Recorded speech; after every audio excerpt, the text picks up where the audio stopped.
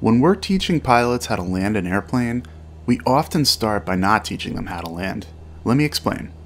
We're flying at 3,500 feet above sea level, or about 1,000 feet off the ground, following that road straight below us. We're in cruise flight, about 2,400 RPM and 110 knots indicated airspeed. If we reduce power now, let's say to around 15 or 1,600 RPM, in order to maintain altitude, we'll need to pitch up. This causes us to trade airspeed for altitude. We slow down in order to maintain altitude. As we approach the white arc on the airspeed indicator, we extend the flaps 10 degrees, which you can hear moving.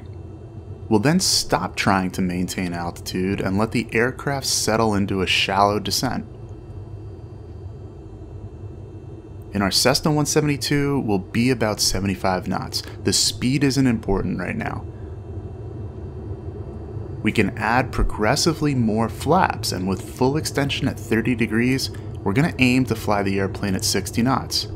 We can control our airspeed with pitch up to slow down and vice versa. As we approach 60 knots, we're going to pretend to land. Let's pretend the runway is at 3,000 feet. And what we want to do is keep our aircraft as close to 3,000 feet without going below, i.e. hit the runway, as we trade away all our remaining airspeed and quote-unquote land at the slowest speed we can.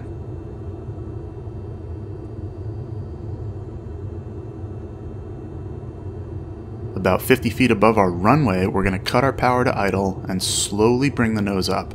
We want to stay above 3,000 feet, but only just barely. That's where the runway is. Obviously we're not landing, but will in fact stall and need to recover. But we've simulated touching down at the slowest airspeed we can. The game in landing then is to try to keep the aircraft off the ground at minimum height while slowing down as much as possible. You should be trying to actually not land for as long as you can manage it. Let's get ourselves on final and try it. We're at 60 knots with full flaps. Notice the two white lights on the VASI to the left of the runway, indicating we're higher than the normal glide slope. You don't want to pitch down to descend. This will only speed us up, and we're at an airspeed we like already.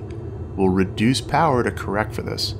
Now, we don't need to pretend the runway is at a certain altitude. It's right in front of us. So don't look at the altimeter. Look at the runway. The only instrument we need is airspeed, which we'll try to keep at 60. Our eyes should be focused where our butts are moving towards, our aiming point, which is the beginning of those wide white stripes between the VASIs. Our feet are working hard here too, keeping that extended center line of the runway as if it's cutting our body in two. Just like taxiing, if the center line is getting to our left or right, we adjust with our feet. Don't over control the aileron, especially in calm wind. Now focus on the pavement of the runway. As we get lower, it'll start to expand in our visual perspective. This is our cue to adjust our focus from the aiming point to the end of the runway. Our peripheral vision will be able to gauge our height better this way. Now we cut power to idle and start playing that game of slowly bringing the nose up, trying not to land. How long can we put off that landing? The actual touchdown should feel almost like a surprise. Let's go flaps up, full power, and re-enter the pattern. Now we're on a more traditional downwind. We'll have a look at the runway to our left. When we're abeam the numbers, we'll start our descent, bringing power back to around 1600, holding the nose up to trade airspeed for altitude, and introducing some flaps. Now establishing a pitch down attitude. The airspeed isn't critical here, but something like 75-80 knots should be fine. We'll make our base and final turns, bringing flaps to 30 and slowing down to 60 knots. This is where airspeed is important on final. Know your aircraft's ideal approach speed and fly that first. Airspeed is king. The VASI shows red over white, meaning our glide slope is good. No need to adjust power, we'll just concentrate on holding that center line with our feet. Once again, our eyes are on the aiming point, only referencing the airspeed indicator. When we know we can glide to the runway, we'll bring the power idle. And again, what's going to happen is the runway will fill up our field of vision. The runway goes from being a compact object in our view to blowing up and taking up a great deal of our vision in a short amount of time. It's at this point that we'd like to focus our attention to the end of the runway and start bringing the nose up.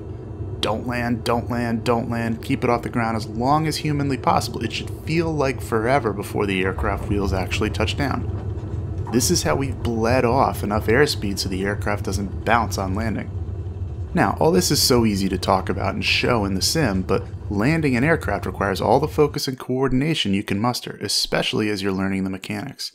Think of it like learning a new sport. You're exercising muscles in a way you haven't done before, so practice is the way to get better. I made the mistake of trying to read and study my way to better landings by devouring all the how-to landing tutorials just like this one. But at a certain point, it's really better to get out there and train those muscles. Just remember, the game is to keep the aircraft off the ground as long as you possibly can.